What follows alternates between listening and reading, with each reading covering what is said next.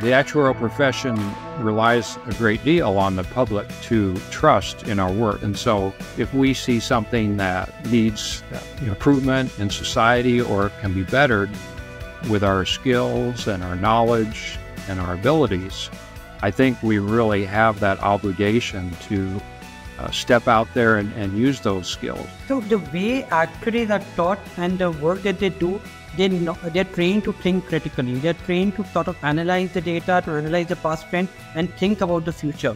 We're all actuaries. We all know about the financial skills that we have, risk management, modeling. So that can help society at large. We thought we should do something about climate. So what do?